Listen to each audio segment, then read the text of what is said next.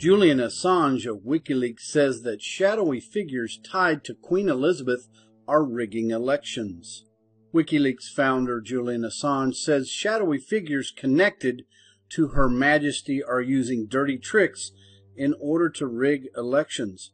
Cambridge Analytica's parent company Strategic Communication Laboratories, or SCL Group, has deep ties to the British Conservative Party, the military establishment, the House of Lords, defense contractors, and the royal family.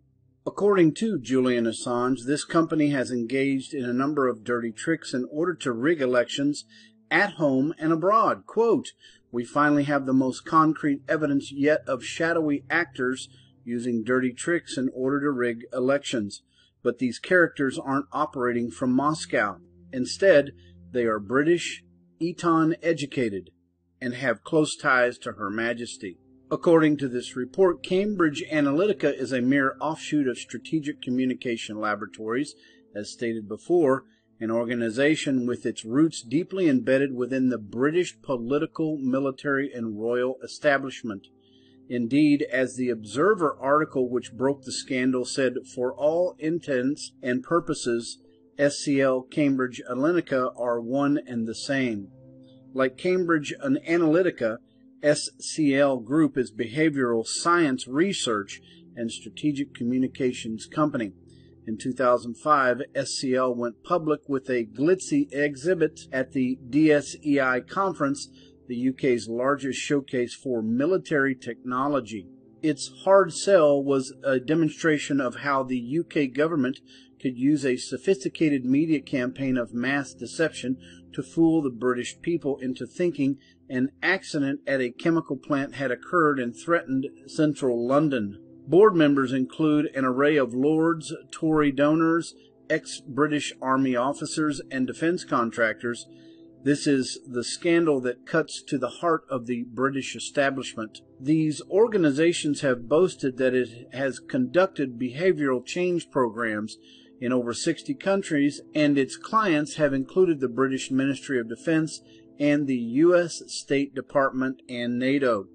A Freedom of Information request from August 2016 shows that the MOD has twice bought services from Strategic Communication Laboratories in recent years. In addition, the SCL also carries a secret clearance as a List X contractor for the MOD. A List X site is a commercial site on British soil that is approved to hold UK government information marked as confidential and above.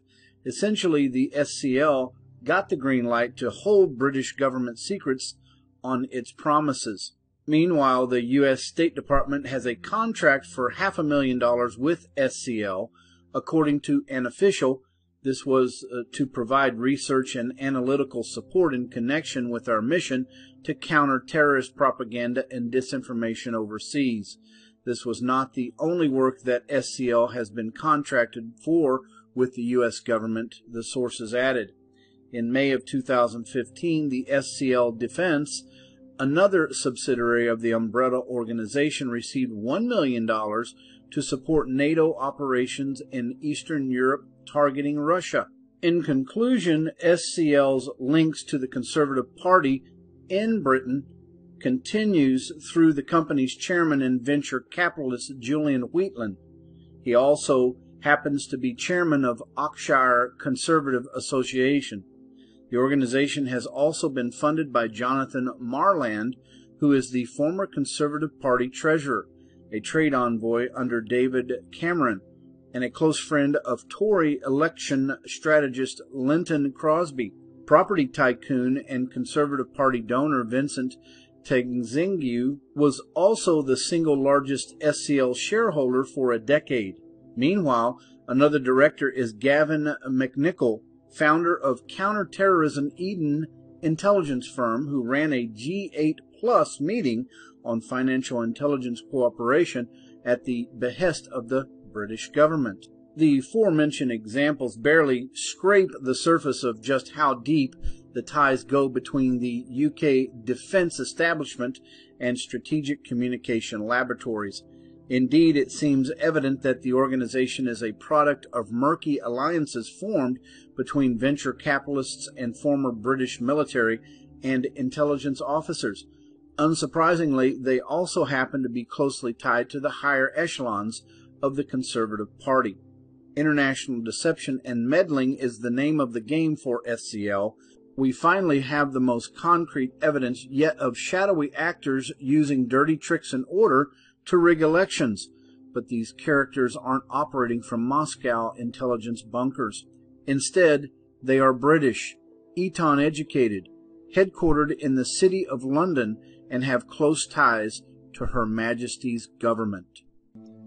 A tensely worded new Foreign Intelligence Service report circulating in the Kremlin today states that within hours of elite Russian forces obliterating the CIA base in Syria behind a plot to assassinate President Trump, WikiLeaks leader Julian Assange posted to his Twitter account the long-awaited, quote, "Marshall attack," unquote, message signaling his acceptance of Trump's terms.